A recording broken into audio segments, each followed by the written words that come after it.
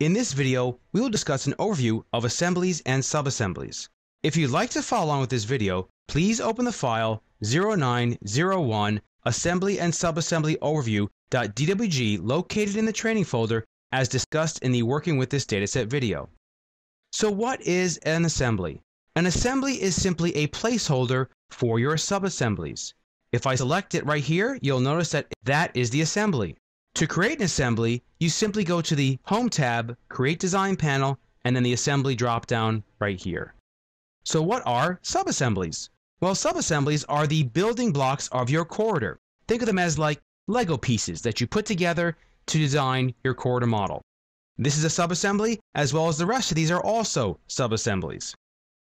As far as where the assemblies and subassemblies exist in the Prospector tab, if you navigate to the drawing that you're in, Assemblies category, you will see that you have all the assemblies listed here that are in your drawing.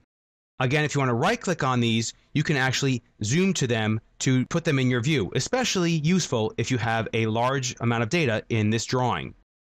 You can right-click on the individual sides of the subassembly as well if you need to. One of the other really cool aspects of Civil 3D 2013 is that you can actually remove the assembly from your model space and it will still be available in the drawing to use for modeling. We'll keep ours open for now. As with everything in Civil 3D, there are going to be styles and settings you need to be concerned with. If I go to the Settings tab, I have the Assembly and Subassembly categories. The assembly style is how this actual line should display. Nothing spectacular there. The subassembly, however, does not contain any styles, and you would only set feature and command settings for the subassembly. The reason this is that there are some additional categories in different locations that control how a subassembly will display. Before we talk about those styles and settings, let's talk about what makes up a subassembly. So what does make up a subassembly?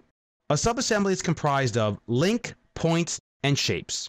A link is basically the segment from here to there for each of the different parts of this subassembly. A point is the actual point that you see here represented by the circular graphic. And a shape is the shape that you see here that is shaded. So what controls the display of all those different parts is something called the code set style. And every assembly is applied with a code set style. The code set style is in the General Multi-Purpose Styles Code Styles category.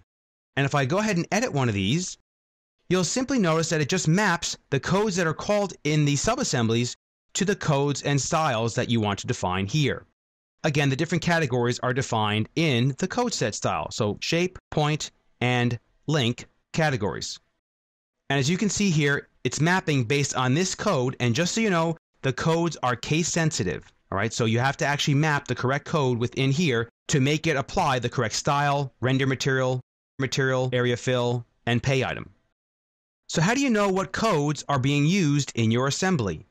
With each object type, whether it's assemblies or subassemblies, you can go to the properties. Simply select it, and in the properties palette, you can change a few things here for the assembly. However, the assembly properties is where you're going to want to go to define the majority of all the settings. For instance, for super elevation, you can actually define the assembly type. If I look at the individual parts here, you'll see these are the subassemblies that are in this assembly, and here are all the settings. If you want to know the codes that are being used in this assembly, simply click on the Codes tab, and you'll see what actual codes are being used.